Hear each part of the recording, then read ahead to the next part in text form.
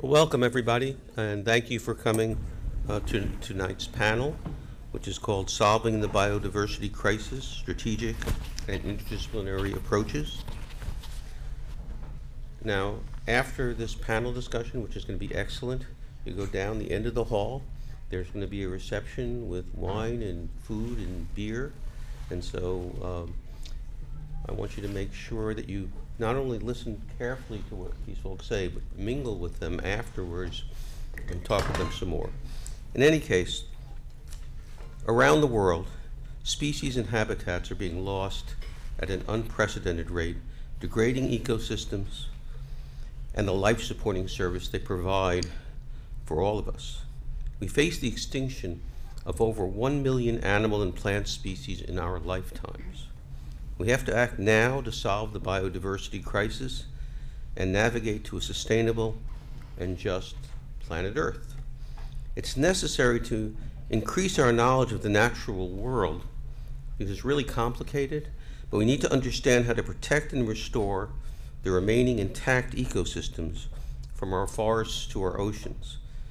That's how we're going to be able to halt species loss, all the while monitoring and measuring our dependencies and impact on these global systems.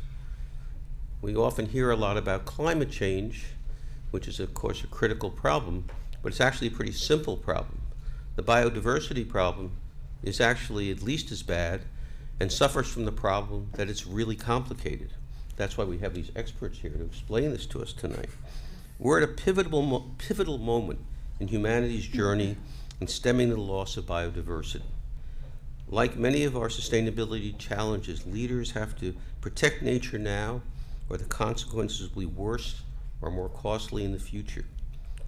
The collapse of biodiversity doesn't mean we face the extinction of plants and animals alone, but the collapse of our water supply, our food supply, ultimately political stability and civilization itself.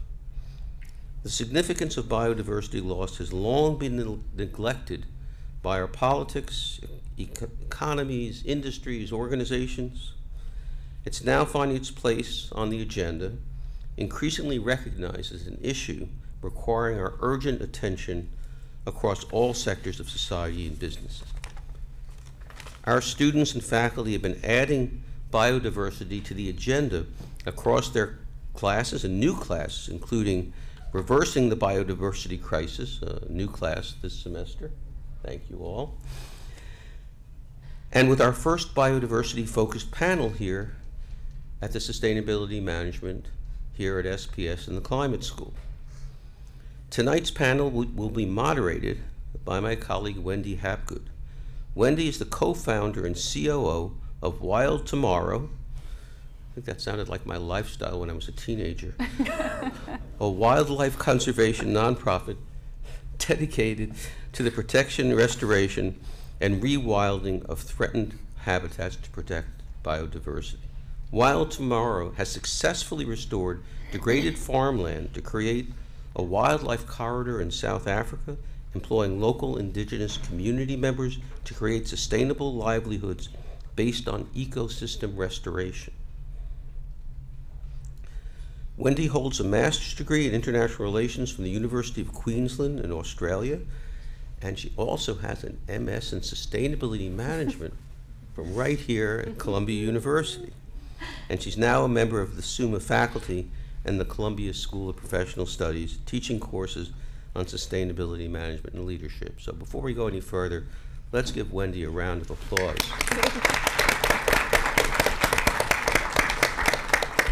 Tonight's panelists include Dr. Amy Carpati, who is an ecologist and educator. She's worked as a conservation biologist and environmental advocate in the New Jersey Pinelands, as a science director at a nature preserve and environmental education center in New York, and as an ecological consultant on a number of projects. She is a lecturer here in the Sustainability Management program and teaches two courses, one called The Science of Urban Ecology and the other, Reversing the Biodiversity Crisis. She holds a PhD in ecology and evolution. We also have with us another colleague on our faculty, Dr. Jenna Lawrence, who is a biodiversity specialist, having worked in the Peruvian Amazon, the Dominican Republic, Jordan, Kenya, and the Mekong region. As a Columbia Climate School lecturer, she is a faculty member in the Sustainability Management Program, the undergraduate major in Sustainable Development, and she's associated with the International Research Institute on Climate and Society, as well as the Department of Environmental Science over at Barnard College. She received her PhD right here from the Department of Ecology, Evolution, and Environmental Biology, and she is a wonderful colleague, and I hear a great teacher. Also with us is Agnes Winblad, who is the policy lead for Climate, Biodiversity, and Environment at the United States Council for International Business, a multi-sectoral trade association with over 300 leading U.S. companies in its membership. She has represented U.S. business perspectives at several high-level multilateral negotiations all across the world, serving as head of delegation to critical meetings such as the UN Biodiversity COP15. There's actually a COP related to biodiversity, and they're only at 15. They haven't gotten to 20 yet. She's also involved in multiple UN climate change negotiations. And last but not least with us today is Dr. Matthias Pitkowitz, who is the founder and CEO of EQX Biome, a financial marketplace for nature-based investments. EQX Biome is based in New York and founded on the mission of making biodiversity conservation investable in order to protect the world's remaining biodiversity. He's a licensed investment banker, an accomplished author, and a regular speaker on sustainable capital markets and biodiversity finance. He holds a Master of Law from our law school, a doctorate from in corporate law from the University of Vienna, and a JD degree from the University of Vienna. So I'm going to turn this over to Wendy. It's going to be an excellent and interesting panel, and we can't wait to hear from you folks. Take it away, Wendy. Thank you so much, Stephen. Thank you for the amazing introduction and I'm really excited to see a full house here at Pulitzer Hall for our first biodiversity-focused panel discussion here at the School of Professional Studies. So it is inspiring and in and of itself that there's so much interest in solving the biodiversity crisis, and I'm excited to embark on that conversation tonight with my esteemed colleagues and fellow panelists here on stage. I'm going to start though by framing the biodiversity crisis with maybe a lot of people's favorite animal, which is the African elephant. It's a story of one species, but it's really a reflection of what's happening to our natural world. When my grandmother was born, there were 10 million African elephants roaming the continent. By the time I was born, which was the 70s, there were only 1 million left. And today, that number for African elephants has dropped to just over 400,000. And just in 2021, their conservation status was updated, but it's really a downgrade. African savanna elephants are now endangered, and the forest elephant, the smaller one, is critically endangered. The forest elephant's population dropped by, I think it was 86% in the last 31 years alone. You know, they truly are one step behind extinction, and what a deep loss that would be to humanity. And I say it because elephants are one of our most loved species. You know, it's one that humans gravitate to. They're on the pages of our children's storybooks, and yet we can't seem to sort of save them. So we are facing, and they represent the plight of so many other species on our planet. As Steve said, 1 million species today face extinction out of about 8 million on our planet. So biodiversity really is in crisis, and it's an urgent issue in need of more attention. So tonight it's wonderful to have a panel of experts here talking and focusing on how to solve or solutions that could help us solve the biodiversity crisis, and it's going to involve all of us: governments, businesses, indigenous communities, bankers, poets, policymakers. So I'm really excited for us to get started and have the conversation, because biodiversity really doesn't have any time to lose. So with that, I'd love to start with kind of the basics. I'll ask the panel, what is it really that is driving this mass extinction of biodiversity and wildlife on our planet? I could start with Amy, ecologist on the team here. Yeah, and thank you all so much for being here. It really is so encouraging to see so much interest in this. So when we talk about biodiversity loss and the causes for biodiversity decline, we can identify the main drivers, the direct drivers behind biodiversity loss. The first one is land use or sea use change. So that's essentially habitat loss through land conversion from natural areas to human use landscapes, be it urban, agricultural, industrial, etc. The second major cause is overexploitation, so overuse, which is actually the #1 cause of biodiversity decline in marine environments. Third is climate change, but that is anticipated to take the #1 spot in coming decades as the main driver of biodiversity loss. The fourth one is pollution, and the fifth one is invasive species.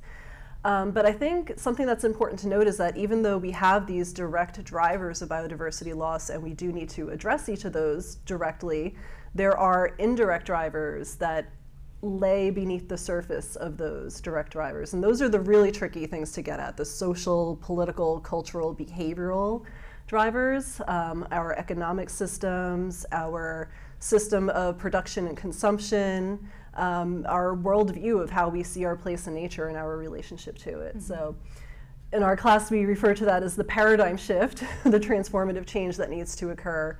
But all of those drivers do need to be addressed at all different sectors. Yeah. And I think it's important to think of those indirect drivers. I know we were talking about it earlier, that it's not just about like if you saving an elephant per se, but the whole ecosystem is very complicated and interconnected. And if you pull one thread of life out, that kind of web can start to fall apart. Yeah. And I would just add to that one of the problems is addressing everything in isolation is what we like to do, whereas all of those are very interrelated. So yes, habitat loss #1, recent study came out, it was over 60% of endangerment of vertebrates, things with backbones on land, is because of forest loss, just tropical forest loss. But there is a lot of those bad synergies with as forest is lost, it's easier to go and hunt the animals, and it's easier for invasive species to get there as well. So there's everything. That's my big take-home message: is everything is interconnected. And climate change is kind of the great exacerbator of all of it as well. But I'd still say habitat loss is going to stay #1 for a while. And I think maybe just, I'm not sure if this works. First of all, hi everyone, thanks for making it. I think maybe one thing to add to what was just said about sort of the different observations we have around land conversion, I think the big question is also what is causing that? And so there's this layer of corporations in between. I think we don't really want to pinpoint or badmouth corporations because they are obviously solution providers for modern society. But we really have to actually pinpoint that and say big corporations have their supply chains in places where today they really shouldn't be. And they are also the intermediary to the demand side, which is all of us. Planet Earth has a lot of people now. We have been offered products that simply cause biodiversity loss. So if you buy, this consumer products, if you buy an iPhone, there will be minerals that are now coming out of very complicated places, including deep sea, rainforests, and biodiversity hotspots. So it's, I think, important we look at demand for meat. There are 1 billion people in Asia coming online. That is driving a lot of land conversion. It's minerals as we transition from traditional energy sources to climate change friendly renewable energy. All that is driving yet another thing that has a supply chain sitting in a complicated place. So we really have to start thinking, to your point, more cyclically and think things through a little bit better. Yeah, and I think tying all of that together, and I think, Amy, you really said everything we need to know in terms of the drivers. But what is critically lacking, and we heard that in the very beginning today, here tonight, is really to have a comprehensive international policy framework to galvanize global action to prevent biodiversity loss and to fight biodiversity loss and to reverse what's already happened. Again, in the climate space, again, it was mentioned in the very beginning remarks here, hit it right on the nail. In the climate space, we come so much further because that conversation has been around for that much longer. The joke was, right, that we're only at Biodiversity COP, well, 16 is coming up in October, and we just concluded Climate COP 28.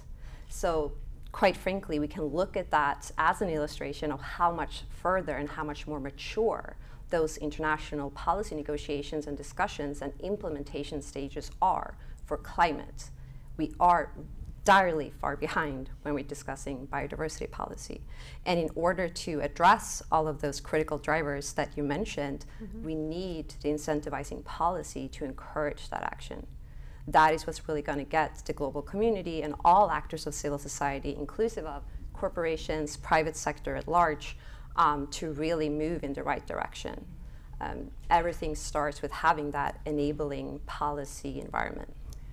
So that's a great point to make where the science is clear that the #1 driver of extinction is land use change, habitat loss, and that what it will take in terms of saving and protecting habitat is getting towards half Earth, which is protecting and putting aside, not putting aside, but having on Earth and in the sea 50% available for biodiversity for wild species. And so the world is kind of convalescing around those goals. You may have heard of it, 30 by 30. So that's sort of the halfway step to get to 30% protected by 2030, kind of on the road to hopefully 50% protected by 2050. And that's sort of kind of made its way into the global policy framework. Maybe you can explain where you're seeing that, Agnes. Oh, absolutely. So again, I did say, yes, we are far behind, but also referenced COP15. So that is the latest Biodiversity COP 15, that took place in December 2022. And that is really what has now been described as the Paris Agreement moment for nature, for biodiversity, because that is the first time we truly have such a comprehensive framework to address biodiversity loss. It is an international policy framework that outlines 23 targets and 4 very ambitious goals. Those 23 targets are on a 2030 timeline. The 4 overarching goals are on a 2050 timeline. And again, as Amy mentioned, one of those goals is indeed target 13 deals with the 30 by 30, and that is a conservation target to really, for the global community to align and commit to conserving and protecting 30% of land and ocean by 2030. And that target has already resulted in very broad galvanizing policy action on a national level, including here in the US. And I do want to make this point. It's always quite surprising to people that what we're in the US, we are in a bit of a challenging position when you're looking at the US government in negotiating international biodiversity policy, because we're actually not a party to the CBD. There are only 2 countries in the world that are not a party to the UN Convention on Biological Diversity, CBD. It is the US and it is the Vatican. And the US is such a diplomatic superpower that that voice is really missing in that space. And it is quite a challenging position for US national biodiversity action. So that is a point I always like to bring up. But as discussed before, when we were preparing for this panel, what is interesting to see is, again, I represent the United States Council for International Business. We have 300 companies in our membership. They operate transnationally, transjurisdictionally. So they are already getting ahead of that issue. They are already understanding that we actually do have to act on biodiversity. We do have to report on our impacts and dependencies on biodiversity, the same way that we have been doing on climate for quite a few years by now. Meanwhile, the US government internationally is lagging behind because they're not necessarily at the table in the same way as they would if the CBD was ratified by the US. So that is a complex diplomatic consideration to consider when you're looking at the speed of implementation of, for example, the GBF targets nationally in the US. But it's encouraging to see that willingness and that speed in the private sector is already picking up. And I think we heard from Matthias in terms of corporates being implementation partners and implementation leaders in our modern economy. And in the biodiversity space, we can already see that. Certainly more is needed to be done, but it's at least an encouraging trend to see from where I'm sitting. Yeah, I think I'll just add to that, that we're in this 2030 is very soon. I'm like looking at my watch thinking, we don't have a lot of time to get there, and the world currently on average is only 17% protected, so there's a long way to go to get to 30% by 2030, so it really needs to accelerate urgently, and it's going to take all of us and all types of organizations. And the world, also has lots of other challenges that need to be addressed and funded, from climate adaptation, mitigation, loss and damage, electrification, transforming agriculture. So there's a lot that needs to be done, and it's all going to cost money. And I think if we're going to get to protect biodiversity, it's going to be expensive. And I'm wondering, Matthias, maybe you can explain where we're at in terms of the biodiversity funding gap, and how much more do we need to kind of raise for nature? Yeah, no, if you'll allow me a small detour, because Sure. I think given everyone in the room came here because of the biodiversity topic, and I think we all have different access points to it, so I kind of wanted to say one thing that I think helped me kind of take it full circle. I've always been kind of wired to be very nature loving and friendly, whatever that means. But the really interesting thing is, when we talk about nature and biodiversity, the discussion on the one hand often becomes about tigers, lions, and those sort of banner species. But the thing that humanity really needs to recognize, and this has already happened now at the political level, is that those insects and different animals and microorganisms together form really complex things that are the reason we have an atmosphere, and are the reason we have a climate, and are the reason we are here, are allowed to live or are able to live. And over the last 30 years, really the lifetime of the average person in this room, I would suspect, we have destroyed almost everything there was ever, that there ever was. We have managed to get to a point where we sort of push off the disk about 40,000 species per year. I mean, it's really, really staggering. And that's, I think, the point is not the doomsday. It is the magnitude of the problem is becoming rampantly clear as we look to climate change. We're realizing, oh wow, actually the climate is directly tied to nature and the amount of nature we have, because if we have a lot of nature, nature starts sequestering carbon. As we pollute more, nature could actually balance it out. But we're cutting nature back. We're accelerating the extinction crisis, so it's becoming more difficult. And so these things all blend together to put into context the power of kind of what's happening globally. It took 50 years to get from climate science to a Paris Agreement, and that has goals that are out in 2050. It took only a fraction of that for the politicians involved around the world to say, wow, we have a much bigger, more urgent problem on biodiversity loss, this esoteric thing that's going to actually cause problems with our own lifeline. So let's set a target of 2030. And the overlooked goal in that treaty is actually not the 30 by 30, it's to instantly, if possible, dead stop biodiversity loss. It says that very clearly. We need to stop extinctions. And so, long-winded way to getting to the question of, of biodiversity finance.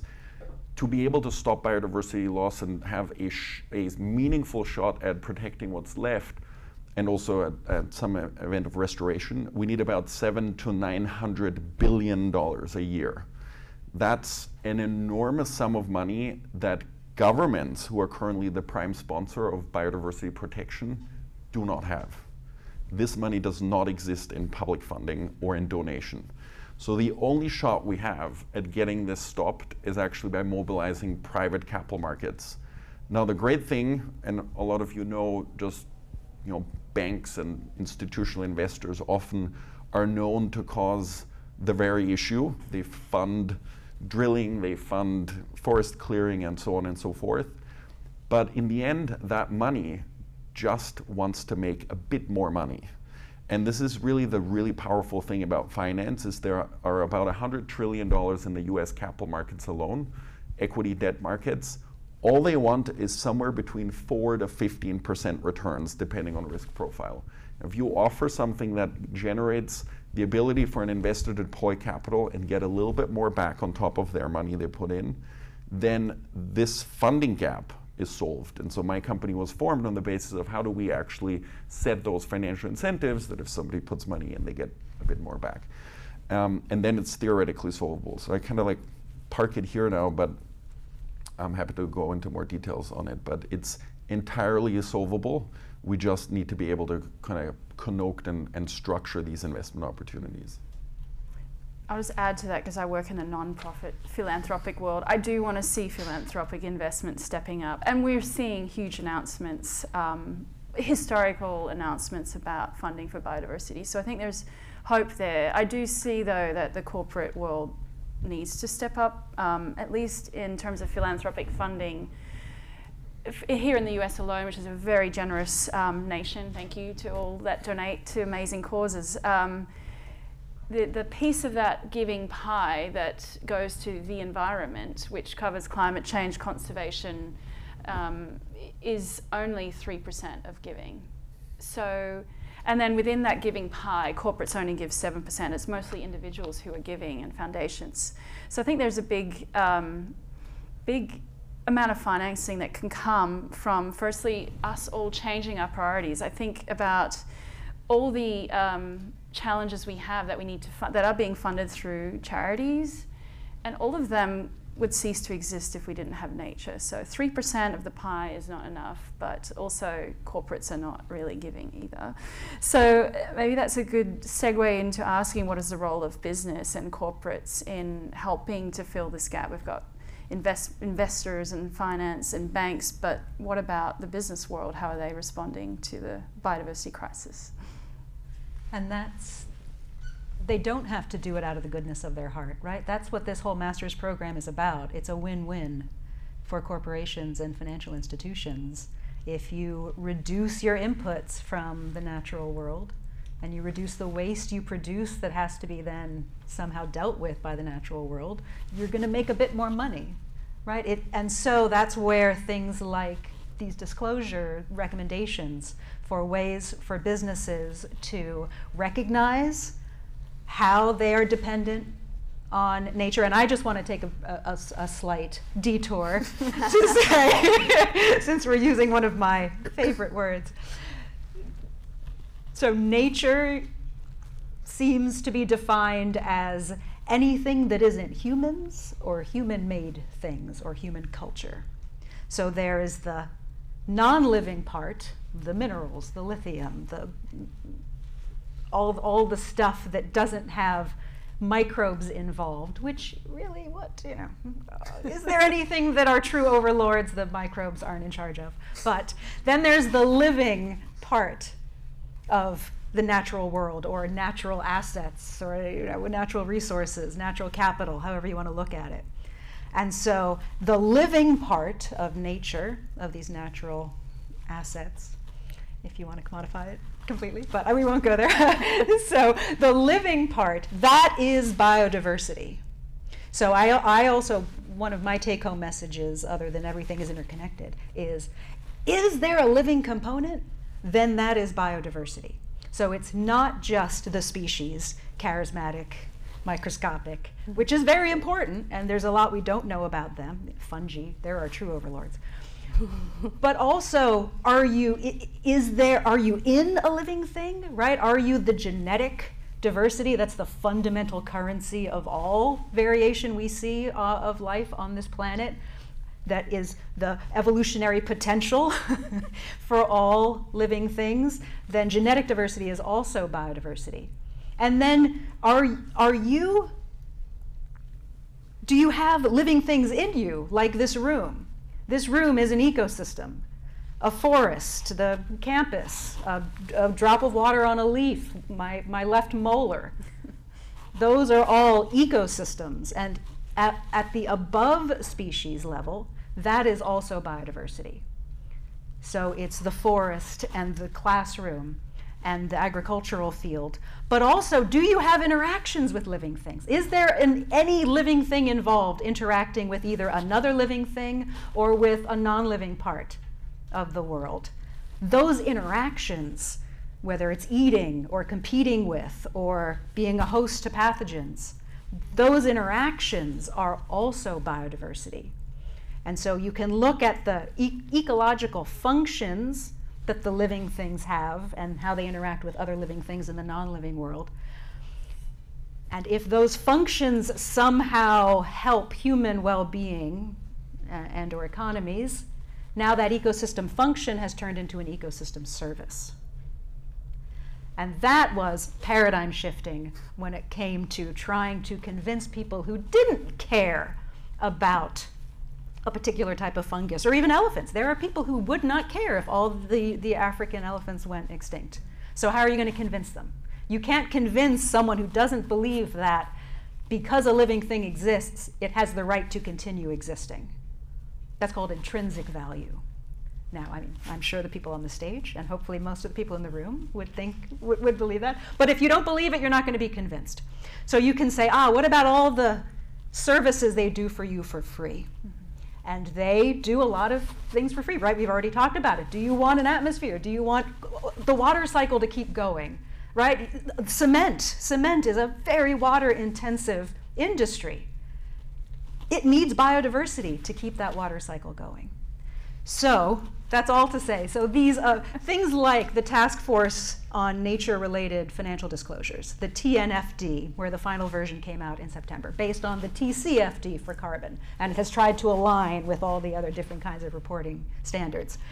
It's a set of recommendations for businesses to be able to figure out what ecosystem services they're dependent on, what ecosystem services they're impacting, and how does that translate into physical risks? Do they need paper for their pulp, or do they need the water cycle to continue their cement industry?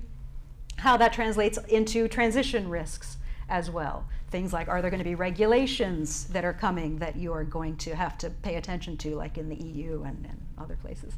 And also reputational risks, changing consumer behavior, changing investor priorities, which hopefully you all heard the SEC panel that was here, because really you could take that whole SEC panel and just swap out carbon for biodiversity, and pretty much all the points people made are going to hold true for that as well. So it is in companies' best interest to recognize their dependencies and their impacts, because it also leads to opportunities, right? You can also reduce, like I said, you can reduce your costs. There can be cost savings. There can be new technologies. There also, the opposite of greenwashing can happen. So I think I'll stop there. And I can add to that a bit too. So, right, it is biodiversity that is doing the ecosystem functioning that we all rely on. It is inescapable. We are biophysical entities. We rely on functioning ecosystems. Biodiversity are the living things carrying out these functions we depend on, right? I think it's also important to bring up that biodiversity is a form of natural insurance under changing conditions. So under climate change scenarios, under any kind of environmental change, the more species diversity you have, the more genetic diversity you have, the more buffer you have, that even if some changes occur and some species are lost, some genes are lost, you're still going to have enough diversity that something will be able to continue that ecosystem function. You'll still have species representative of different functional groups so that can still perform carbon sequestration and water filtration and pollination services, right? And as businesses whose supply chains and materials and inputs are made by functioning ecosystems, made by biodiversity, yes, they are absolutely dependent upon biodiversity. And now we are starting to see them, stakeholders, C-suite folks, realizing that they are also at risk from biodiversity loss, just like we see companies and businesses being at risk from climate change, right?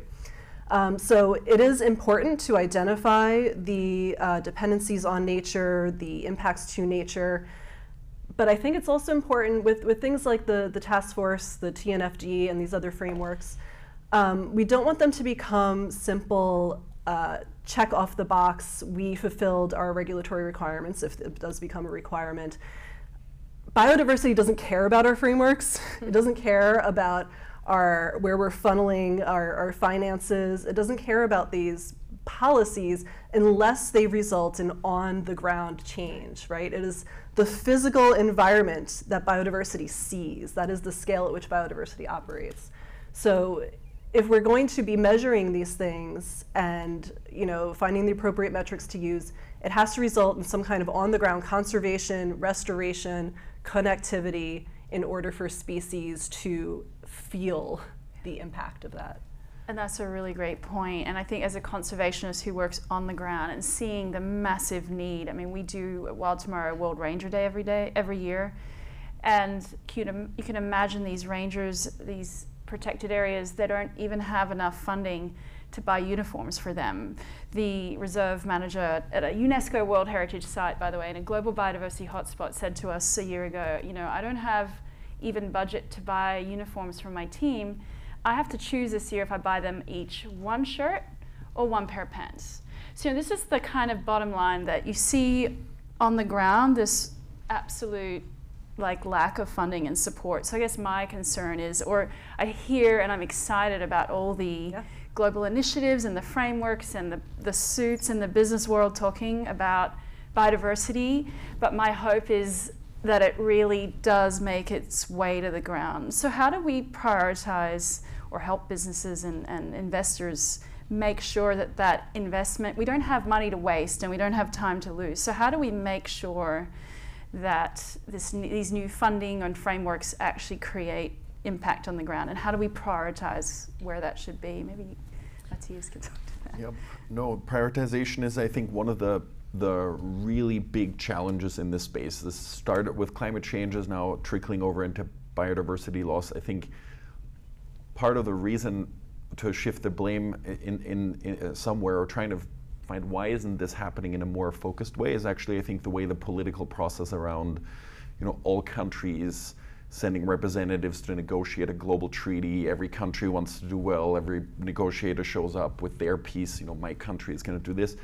The problem is we now have these global agreements, but we're really not very good at prioritizing yet. And so my company ultimately, we took a map of what's worth saving. If we really didn't have much time left, we needed to act very quickly and we have to be efficient about it. And it's actually pretty straightforward to then focus in on, I would call it 3 places. And I'm sure everyone has a different view on this. But when we look at biodiversity maps, it's rainforests, the deep sea, and so-called biodiversity hotspots. These are areas that are really responsible as the last places where biodiversity or nature can still be left alone and is thriving, but they are all under attack. Meaning we're digging our supply chains deeper into rainforests, deeper into the deep sea for minerals, and hotspots by definition have a strong species variety, but then are under threat. So we must prioritize those places. I would argue that rainforests need massively more prioritization, and I want to spend just 1 minute on this. I would fire myself if I didn't leave you with this note. Rainforests are home to more than 50% of terrestrial biodiversity. The Amazon alone, which is the largest rainforest, is the size of the United States, and it is responsible for, together with the Congo Basin and some parts in Indonesia, rainforests collectively sequester about 1/3 of global emissions. They're responsible for, this is just the Amazon, cleaning 1/4 of the world's fresh water and then distributing it across Europe, the US, Africa. They are the water supply chain. They produce an enormous amount of oxygen. all these are amazing, important things. But the Amazon is about to reach a tipping point where the whole thing is said to die back. I want to let that sink in. Science says we have cut so much of this rainforest that it is about to not produce enough rain anymore, so the whole thing could die back, and it turns from being a massive solution and home for biodiversity to the biggest single problem humanity has ever faced. And still, we have supply chains digging in. So how do we solve it? I think every company in the world should, step one, look whether their supply chain is in rainforests and stop immediately. Same for deep sea, same for hotspots. And then, step two, let's contribute to the funding of protected areas, spaces where we actually put a protective shield around spaces. So enough talking time, but rainforests are really important. And the Brazilian part of the Amazon is already emitting more carbon than it is taking out of the atmosphere through photosynthesis. It is a carbon source instead of a sink. Fortunately, in all 9 countries, thanks to protected areas and especially indigenous lands, the Amazon in total is still barely a sink, taking more carbon out than it's emitting. But it is going the wrong way, and if we lose just a few more percentages, it could be the tipping point of trees. Yeah. I would just like to bring us back a little bit to the TNFD reference, because again, that is such an excellent example, quite frankly, of the extreme impact that these global negotiations and global treaties actually have.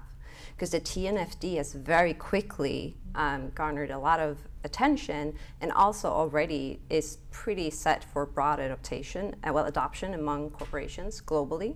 And the reason for that is Target 15 of the Global Biodiversity Framework. Target 15 is the very first time that there is a designated target specifically dealing with business and biodiversity, and especially in the context of businesses being called on to evaluate their dependencies, impacts, and risks associated with biodiversity, and a call on reporting on those. And again, the TNFD has been broadly recognized as the tool to do so. And there's so much exciting work happening in that particular space in terms of really equipping the private sector to properly evaluate, assess, and really report and acknowledge their dependencies on biodiversity and the impacts they're having on biodiversity. So yes, the TNFD, but also what's underway right now is an IPBES assessment. So IPBES, IPBES, is the IPCC of the CBD, if that makes sense. Acronyms. Does that make sense? I think it makes sense, right? So it's basically the scientific, the research arm, right, informing the CBD. And that is the first time ever that IPBES is doing a business and biodiversity assessment. And that assessment alone, I heard this directly from the IPBES Secretariat, has garnered the most attention, the most inquiries, just the most attention at large than any assessment they've ever done. The interest is massive, not only from private sector, but from everyone. And that assessment has already been stated that the outcome of that assessment will directly further inform the full implementation of Target 15. Because in terms of where we're standing in the negotiations right now, yes, the GBF was agreed December 2022. Now we're in the implementation phase. And the way the CBD is structured as a convention is that now this GBF needs to have an accompanying monitoring framework. So what is being negotiated is all of these detailed indicators for each target of the framework so that there can be proper measurements on progress made towards all of these 23 targets and the 4 goals. But yeah, I can just say on the TNFD piece, it really is quite exciting to see that outcome from Target 15. But there's also challenges related to that. I think we heard before that, yes, the TNFD is coming, but we're seeing now an onslaught of various biodiversity reporting standards coming out. And that actually creates challenges in terms of, again, adding perhaps too much of an admin burden versus actually being able to focus on the implementation and ensuring that implementation efforts are taking place on the ground.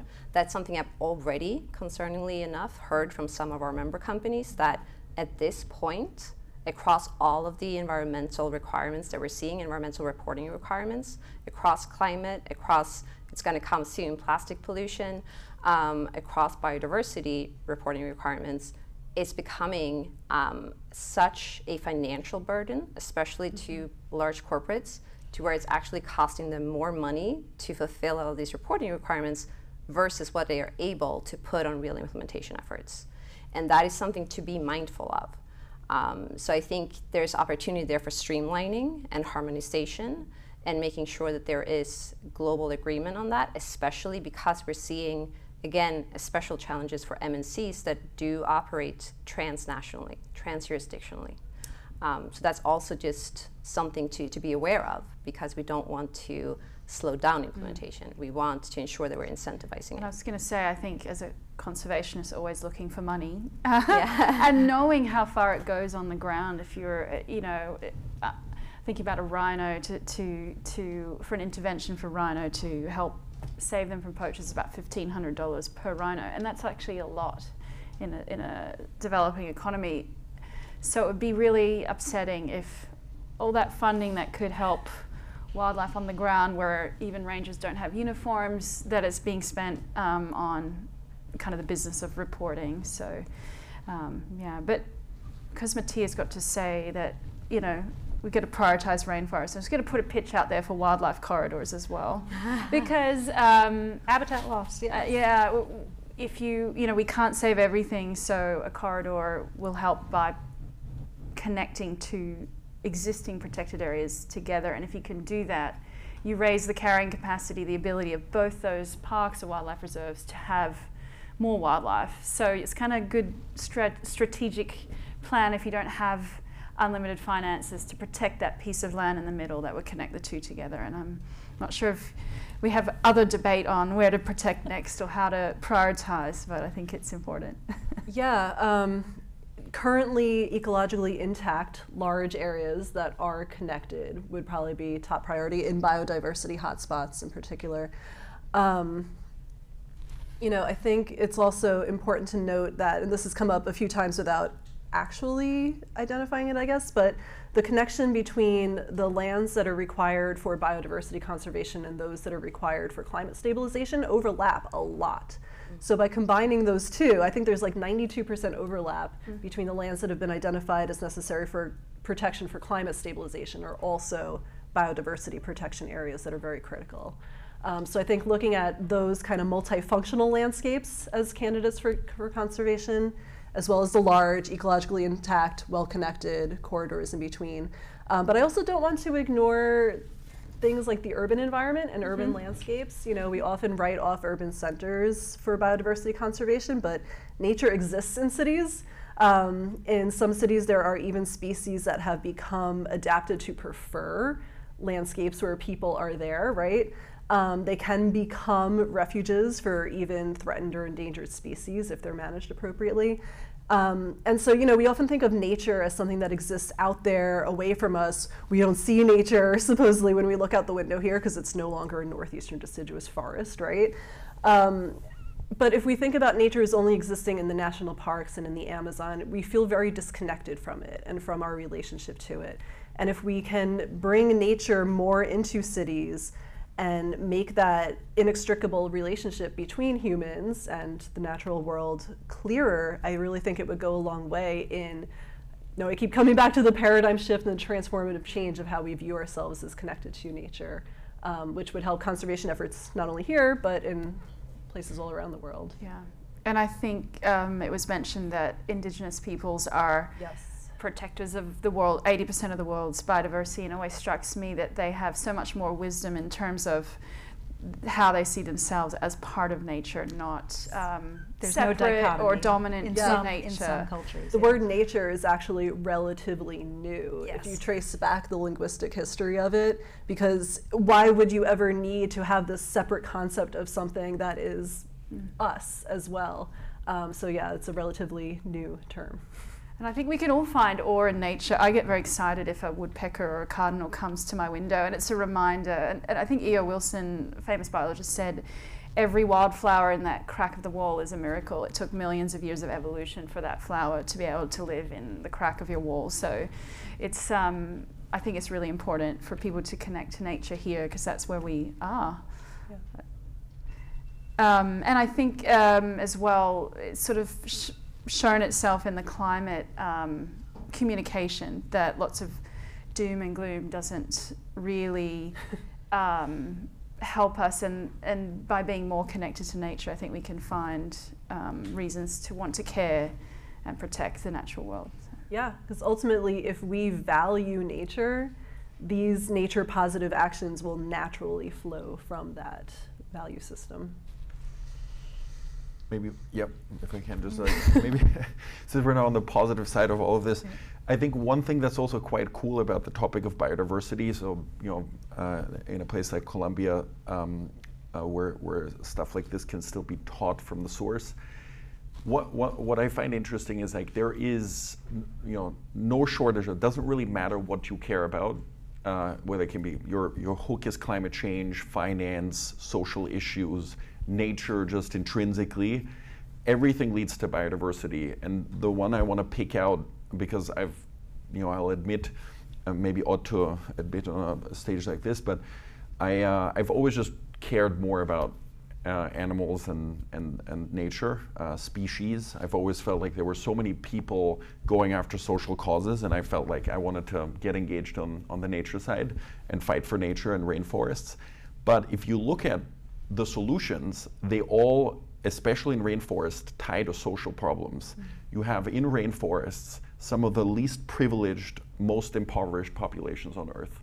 And solving rainforest loss is often all about solving poverty in these areas.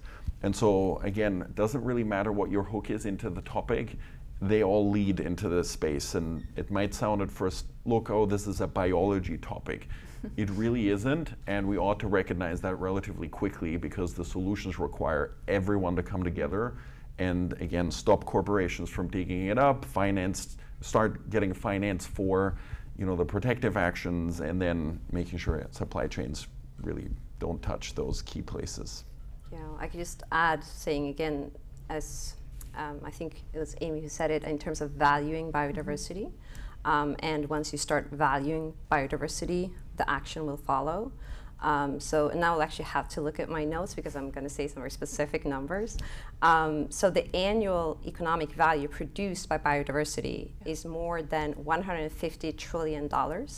That amounts to nearly twice the world's GDP. And industries highly dependent on nature generate 15% of global GDP.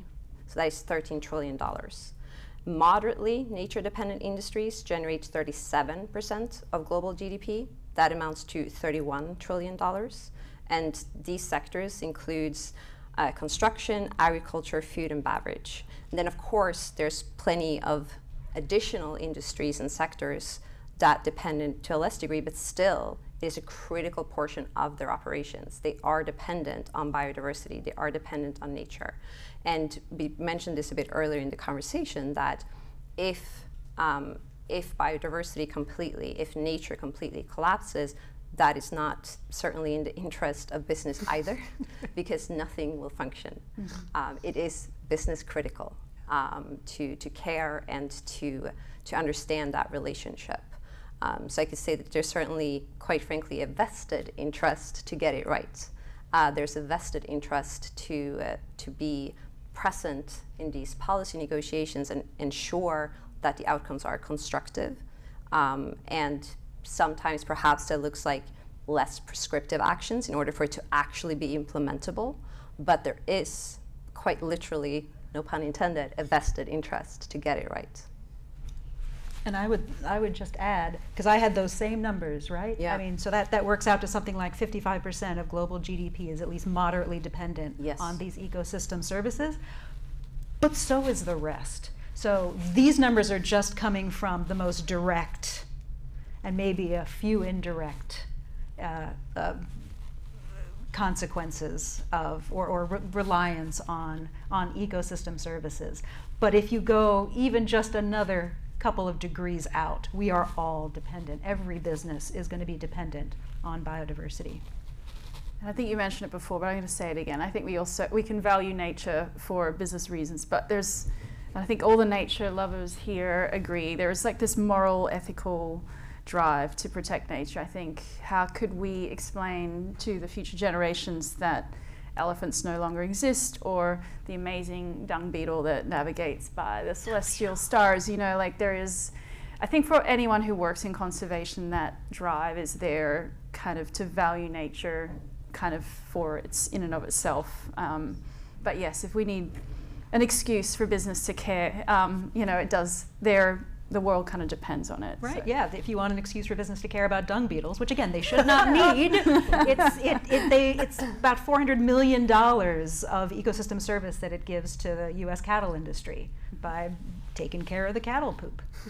Not to mention all the seeds that were in the poop of all the plants that need the dung beetles to bury it in a little bit of fertilizing poop for those species to regenerate. You know, my beloved, I'm a monkey person, beloved spider monkeys in Ecuador, in just 1 year, a spider monkey pooped out 200,000 seeds of something like so that what some of those trees are going to be important to lots of other biodiversity, and perhaps an ecosystem service, then maybe it is trees that humans directly harvested or sold products to, or the humans depended on other species that needed those trees, or depended on other species that depended on other species that depended on other species that needed those trees. Can I ask a question to Sure. some of the panelists? So I'm wondering, in your work with corporates and with business leaders, how easy or difficult has it been to convince them to pay attention to impacts on nature, or even just having them see their dependencies on nature? Like, has this been an uphill battle, or are they relatively eager to take part? I love that question because, so again, the way we operate USCIB, we don't necessarily, how do I say this? We monitor and we engage in what business asks us to engage in, right? And what was really interesting, because I led all of our biodiversity work, attended all of the negotiations, participated in all of the negotiations leading up to COP15. And truly, we were kind of thinking, again, the US is not a party to the CBD, so we were thinking how much attention will actually US business, because again, we represent US business specifically, right? So how much attention will actually US business pay to these negotiations? What will the interest look like? Because I have to bring this context in. We've been extremely active as an organization in the climate COPs ever since its very inception. We've been present at every single climate COP in history. So again, we were not really certain what would the interest be. Now, here is the very interesting part.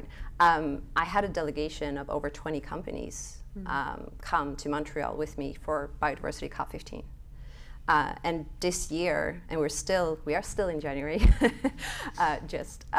this year already received multiple requests. I came back from my holiday break and I had multiple requests in my inbox. Hey, we're looking towards Biodiversity COP16. What's going on there? Are you following it? Are you engaged? Is there a way for us to join your delegation in Colombia? So they are already interested in COP16. That's in October this year in Colombia.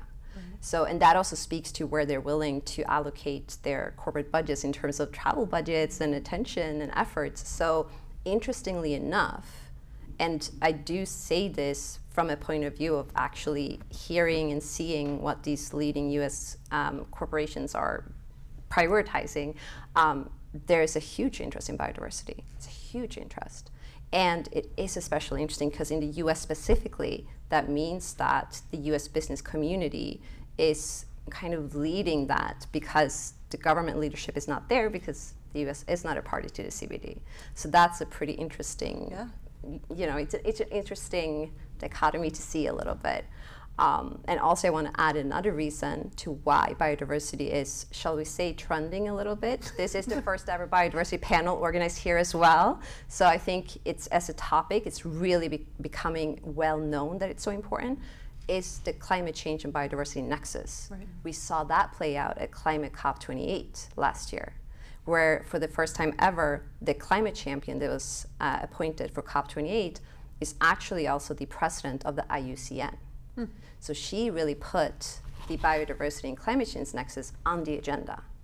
And for the first time ever, there was even a declaration coming out of a climate COP on the importance of biodiversity. Right. And in the outcome document from COP28, there is a reference, direct reference to the GBF. Mm-hmm. So it's really coming everywhere, and our members are certainly seeing that and realizing that, oh, we actually have to really pay attention and act on it. Mm-hmm. So I see a very strong interest. And Matthias, how is it going on your side, getting investors to invest in your solutions for protecting biodiversity? Is it a easier conversation than it used to be, or how do you see it? Yeah, so I'm going to just quickly add a little bit more cynical observations on top of what you just said. So I agree, biodiversity is now all over the place. Part of the reason why you're in this room probably is you've heard somewhere about biodiversity. We've got these agreements, but I still find that, corporations, and I find this true for climate change as well as biodiversity loss, corporations tend to love to build capacity around checklist building processes. And I think there's a recognition now that, okay, we already have a global agreement, we're supposed to stop biodiversity loss, and corporations know intrinsically, just like with carbon, that they're sort of responsible for what's happening. And so I think there's a sense, let's check, let's make sure that we're on top of this. And there's for sure a positive sense of excitement, which is badly needed, right? We cannot always have topics have these like negative connotations. So I think people, focus on that. I do think we're still lacking massively forward action, right? Like I think on carbon, we're addressing a minor aspect through corporate action of what needs to be done. We are, not yet seeing either massive scale, on a corporate by corporate basis, massive scale decarbonization, either through adjusting your supply chain, nor are we seeing it through the carbon markets. Both are badly needed. We cannot do just one. And the same is true for biodiversity loss. I think we need to really make sure that companies understand this is on them. They need to go look, they need to go come up with solutions of how to, address this problem. So what we're hoping for, and I will now answer this question, is my company is focused on creating really large-scale rainforest reserves, which are operated for profit. And the way we operate them as for profit is we basically mobilize carbon markets. So on the one hand, our balance sheet says, for this area, there's a cost of conservation. We spend money in this area to reduce deforestation. That's the cost. And we generate revenue to the extent we're successful at doing that. And you can see deforestation rate go from 1.5% to 0.5%. You earn carbon credits for that. There's a specific type called Red Plus or avoidance carbon that has gotten a lot of bad press, rightly so, but really important to still stick to the space because it enables players like us to monetize conservation work. But so for us, we're starting to see kind of like both the carbon market becoming healthier, more robust. There's been a lot of movement around what does a quality, high integrity carbon market look like. And so, the ability to sell carbon credits, the ability to raise financing for it are all going in the right direction. But it all rests on companies becoming much more serious about we need to decarbonize, we need to stop biodiversity loss. So I'm hoping for a lot more pressure on them. Mm-hmm. And I'm just going to say it, is it the elephant in the room? Everyone's probably heard about biodiversity credits. I want to know more, but I feel like it's sort of in flux and in the middle of being created and different frameworks coming out, and there's a lot of criticism of the carbon markets right now. Like, what is a biodiversity credit? Does it exist yet, and is it going to help? Who wants to take this one? Not it. We only have a few minutes. So. Yeah, okay, I'll keep it short. So the basic idea of a biodiversity, does everyone know what a carbon credit is? I mean, the general idea is if you prove that you can have a technology or a nature project that sequesters carbon, that you get a certificate that proves that you have caused this additional sequestration. The same is true for biodiversity credits generally. Carbon markets have gotten under fire because for basically 30 years, nobody has really looked properly. And so there have been a lot of carbon cowboys that did fraudulent projects, and people started looking, it's like, what are you doing? And really nothing in many cases. But about 20% of the carbon market is very robust, very important. and moving to solidify. The biodiversity credits, I think they're going to work best in what is the spectrum of restoration. So if you have land that they've been degraded, so call it like really no intact nature left, it's been destroyed, and you're now bringing back nature in some meaningful form, there I see a very powerful application of biodiversity credits where whether it's farmers, agroforestry, of these kinds of projects where you see terrible land converted into something much, much better to get additional sources of funding for those projects. That I see an application there. Which I think is exciting, because where you think about not having enough protected areas or space for wildlife and the need to expand, then hopefully there's degraded farmland that you can restore and bring back and expand those protected areas.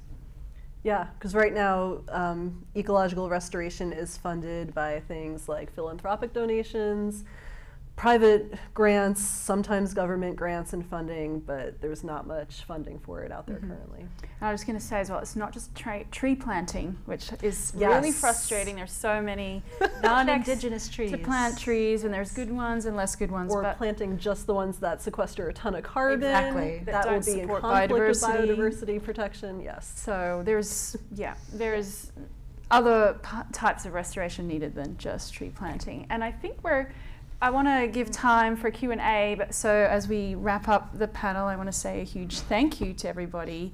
But what are your parting kind of words on the most important take-home or, solution that you want to talk about or felt tonight in terms of reversing biodiversity loss?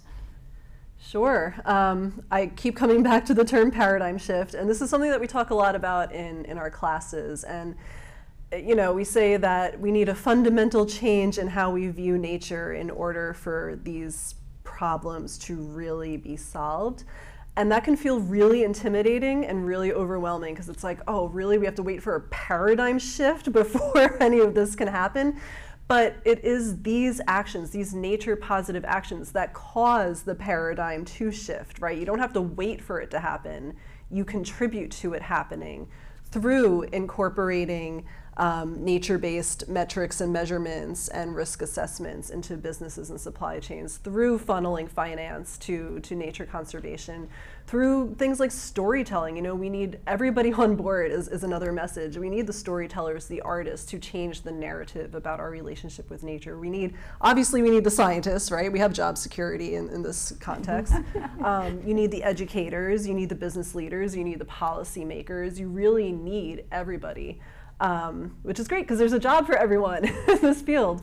But yeah, just everybody contributing to the paradigm shift, be part of the transition, be at the forefront there.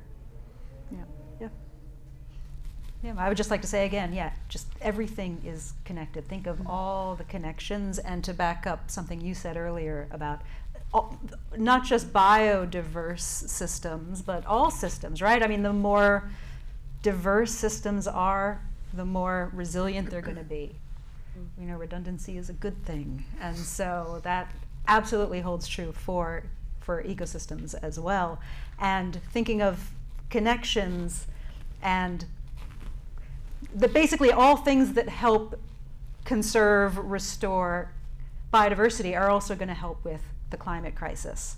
Not always true going the other way, like planting trees. So making sure that as we are focusing more on things like ecosystem services, making sure we're not looking at things in isolation, that we continue to think about connections, that we don't just think, oh, we can restore it by planting just a monoculture of eucalyptus. That's going to sequester some carbon, but how is it going to affect all the other ecosystem services?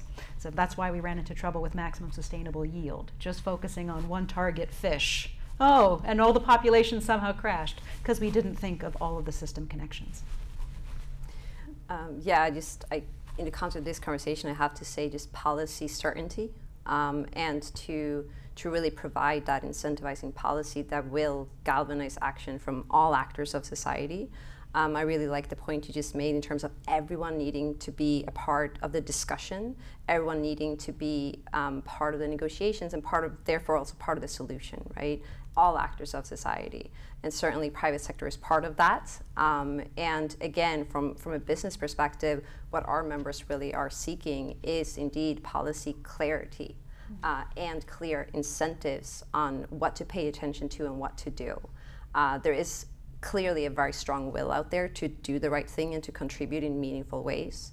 Again, we've already mentioned it here tonight many times, but at this point it truly is business critical. It's not a nice to have, it's something that will be part of and already is part of what will be the new way to there will be the new business as usual to actually consider climate impacts, to consider biodiversity impacts, and for that to be a part of all business decisions. But again, to facilitate that, there needs to be strong policy frameworks that really incentivize action. Because as private sector, we look towards governments to tell us a bit where to do and what to operate and how to operate. And that's really what we're following in terms of the more broader international negotiations as well. I also think it's worth mentioning, again, looking towards the GBF specifically, there truly is a target for, I would dare to say, everything, and everything we've talked about here tonight, there's a target for everything. You mentioned genetic resources. That is actually target 13, and that is access and benefit sharing and digital sequencing information. So that is really the equitable and fair sharing of the benefits arising from basically the genetics of biodiversity, right? So the US is definitely going to sign on. I have no comment there, but so again, also to your point, though, it is very challenging, and that's also, I would urge everyone to really recognize how complex it is to get it right from a policy perspective. There's a lot of considerations, specifically if we're thinking ABS and DSI, certainly severe IP considerations come into play, so it's far more complex than what it might seem. But there's a lot of will to get it right. There's a lot of will to get it right. And I think especially this master's program, Sustainability Management, certainly deals with those exact questions and thinking about how we'll tackle that, because it will be critically needed in the future and it already is critically needed. But takeaway message really is policy certainty, and to not always think that more is better. Again, tying it back to the reporting, for example, if you're swamped with reporting requirements, where will there be funding and even capacity to focus on the actual implementation? So there's a lot of angles, a lot of complexities to consider. Yep, so I have maybe just three quick points I want to leave you with. The first one, I hope I already made, but think about rainforests. I think they are really incredibly important. I want you to leave the room and make sure that you build that somehow into your day-to-day. Complex systems of enormous magnitude and enormous importance. So if you spend a few minutes just researching the Amazon, it's an incredible system that I have no idea how it is, abandoned to the kind of global backyards. The second point is, be critical. Don't just repeat everything you read quickly. I think I learned this the hard way in the carbon markets. There became sort of this, it became the cool thing at coffee chats to bash the carbon markets. And I don't think anyone has really thought through more than even 10 seconds the real world impact that's having.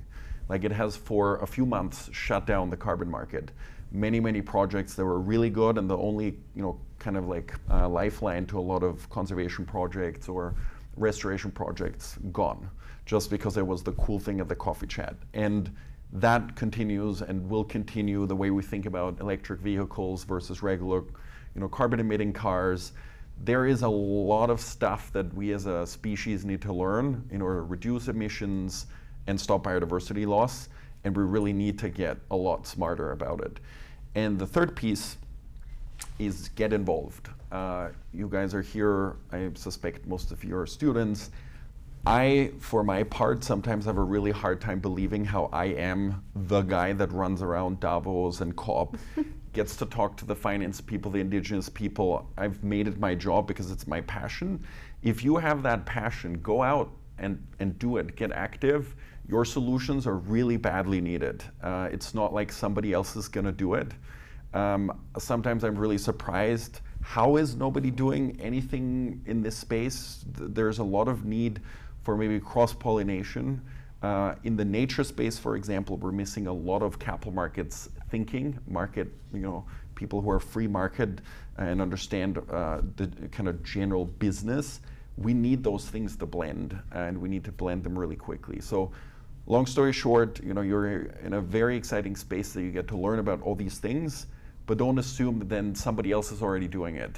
You will find that nobody's really doing it. So go get active, get involved, do what's fun for you, and get in touch if I can ever be helpful. This is also a space where I think we're all helping each other a lot as we're trying to figure out solutions and move stuff forward. And I love that. I think it's a great point. And for me, the greatest joy, I used to work in banking too, and I love the fact that I can help now restore, a wild place. And many people in the audience feel ecological grief and distress about what's happening to the planet, but to take action is the best antidote. And restoration, rewilding is super hopeful. So it is the antidote to the ecological grief that we feel. And it's also super important. So we can stop this crisis and return to kind of a livable planet. To end, we have like 10 minutes for questions, but I just wanted to add that as similar to Jane Goodall, a primatologist, had said, that it is so strange, we as the most intellectual of all species are destroying our own home. So we really need to live up to our scientific name, which is Homo sapiens, the wise ape. And I think together, as you've heard from the panel, that with science, technology, policy, great scientists, hope, listening to traditional knowledge, respecting other species with compassion, that we can all give the best of each of us to protect wildlife and people and protect and restore wild places. And I really believe that together, most of the damage was done in the last 50 years, so that in a way gives me hope that we can reverse it and begin create a nature positive world, a regenerative world. So with that, I'd love to open up for questions. We have around 10 minutes. It's standing in the way between us and drinks, so who has the question here? Hi everyone, I am Chandler Precht. I am one of the directors for our Sustainability Management and Science programs. As Wendy said, we're now jumping into Q&A. But first off, I do want to thank our panelists and moderator. You all are phenomenal, so thank you very much. We have about 10 minutes, so if you have a question, please raise your hand and we will come to you with a mic. But I have a question, and that is, you all gave some great solutions and great ideas. So I want to know, do you think we're going to solve this crisis? Yes. We have no choice.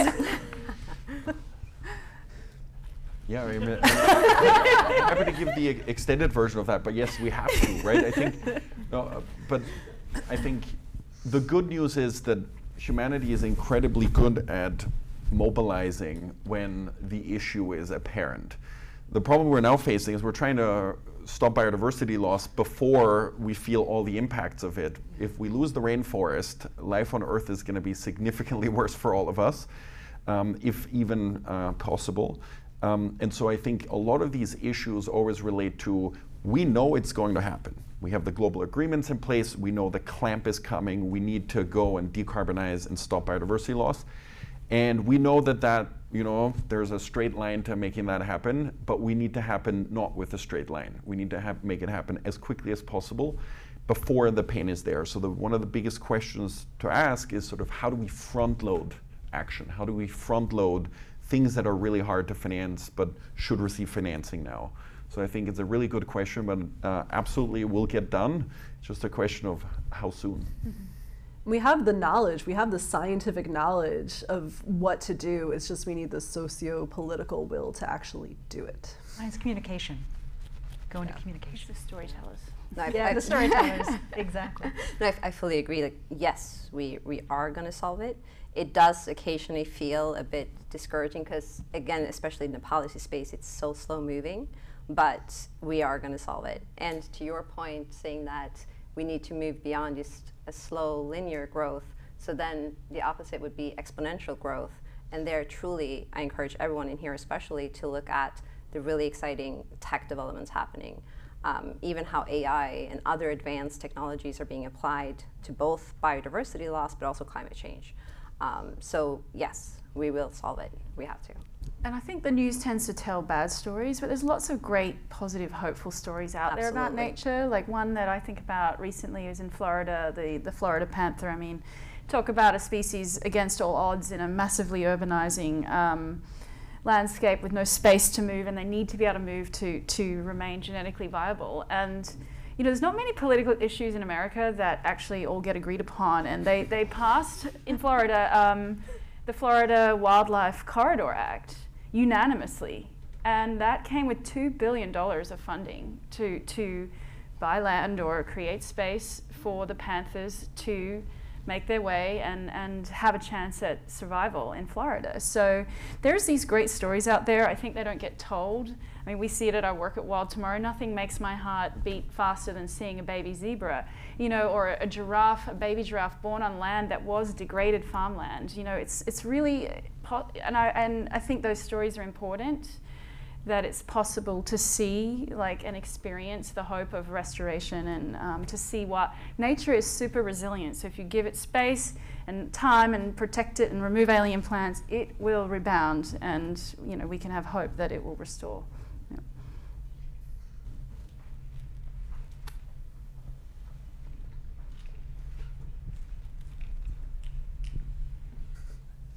Oh, thank you for the panel. I love the line of we don't have the time and we don't have the money to spend. I have a question regarding the carbon credit and the biodiversity credit for the panel. We know for the carbon credit we need to go down by the carbon emissions by 2030 40-50% to go net zero, and for the biodiversity COP15 we agreed on 30 by 30, and we know how to achieve to have nature-based solutions to need to be brought into effect to achieve net zero emissions, right? My question is how, if we have not already, club the efforts together to meet those two targets?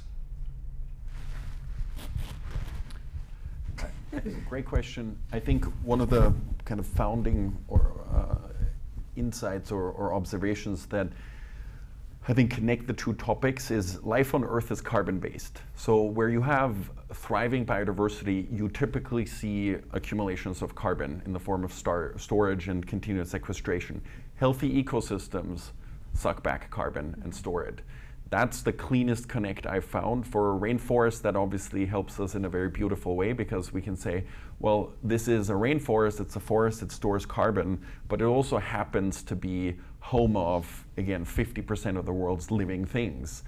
And so one of the powerful things that allows me to spare some of the complicated discussions around offsetting in biodiversity space is we plan to utilize carbon credits to protect forests, which are home to biodiversity. What is very complicated is if you start offsetting with biodiversity credits, because biodiversity, unlike carbon, cannot be brought back. So, if we pollute too much carbon, which we already have, we can bring it back. But if we destroy a species, let alone 40,000 of them, we cannot regrow some plot of land called now, in a sloppy way, biodiversity restoration. It's really bringing back more living space, more habitat, but we cannot bring lost species back. So that's kind of an important distinction. And I always see it as it's Project Drawdown has this rainbow, I call it the rainbow, I don't know if they call it that, but there's, you've got all our emissions on one side going up into the atmosphere, and then nature's on the other side and already absorbing almost 50% of our emissions. So to solve our dual crises of climate change, biodiversity loss, they're inextricably linked. We need to, yes, reduce emissions, but also make sure nature as a sink is not degraded further or actually even increased. And then we can get to a place where we can draw down carbon from the atmosphere and start to reverse climate change, which is something kind of that was somewhat there used to be a thought that climate change was sort of baked in and had this huge momentum, and that it is actually kind of newer to science. There was IPCC report a few years ago that said we can reverse climate change, and that is the point of drawdown, where we reduce our emissions and make sure nature can remain as a sink to get to a point where we start to reduce the amount of carbon dioxide in the atmosphere, and then we can start to reverse the impacts of climate change. So they're like a rainbow. Actually, maybe, sorry, just want to add one more thing, because maybe this is also something that I went through and struggled with. There's like a big trend for everything technology, fintech this, technology that. And I think I've come to sort of move from my passion for nature and species to finance on the other side. And somewhere in between was the discovery that nature does things that humanity is nowhere near close to being able to do.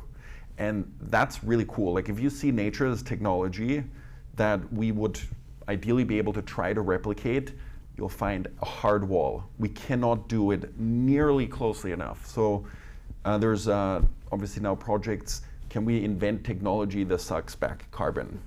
And that technology has been around and tested with and tried for almost 50 years now, with billions of dollars drowned.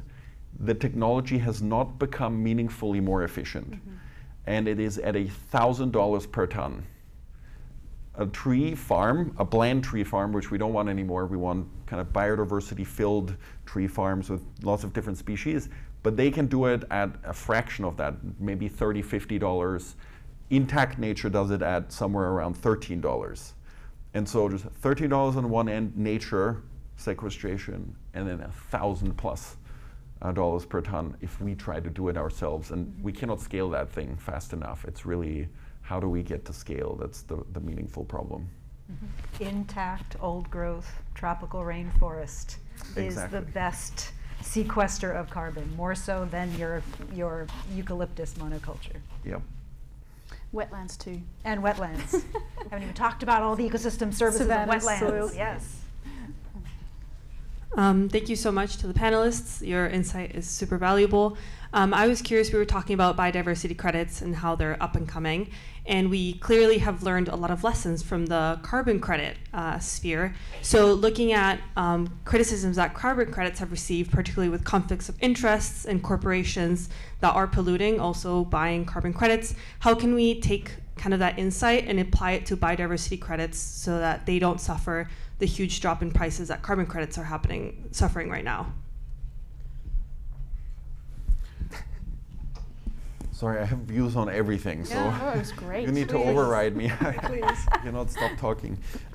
So I think, look, as I said earlier, I think the issue in the carbon market is largely that it used to be ungoverned land. People got into this space, you really had to do almost nothing, submitted some fake evidence to some third-party institution, and nobody really looked. And the few companies that wanted to be seen doing something then used those half-baked credits to look good. We are decisively departed from that history. I think you're seeing a global movement to create integrity in the space. There's extremely smart people involved in setting standards and setting this all up. So I don't really, my concern actually swings the other way. I think we're trying to perfect the credit creation process versus actually allowing projects to go forward and prove out that they are high integrity and really solid projects.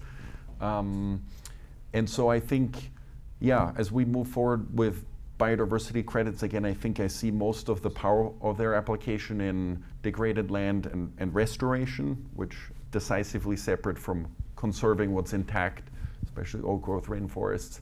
But there, I think, the industry has learned from those ailing problems of the carbon markets, and there are very smart people involved who are setting up really good projects with solid measurement sensors, supervisions, and also most of the time sound, biologically sound techniques.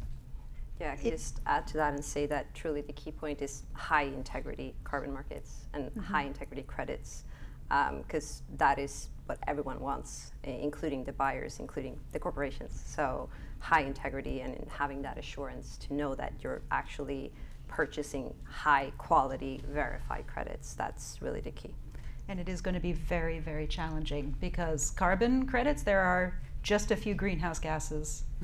You measure them, you know exactly how much they are, how much is being taken down.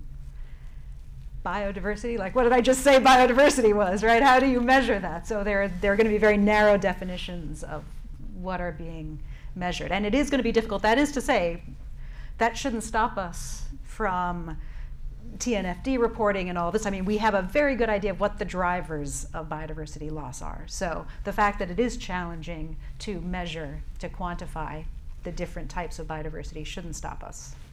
I think we're at drink time. I'm just going to say with biodiversity credits, I think it's really important to think about who's benefiting and making sure that it's done well, and that Yes. the people on the ground, especially the protectors of the forest and indigenous communities, benefit. And I think Whose values are we using? Yeah, and make sure that it's fair. With that, I think it's time to network. So thank you all again, and thank you to the panel for this really great discussion. Thanks.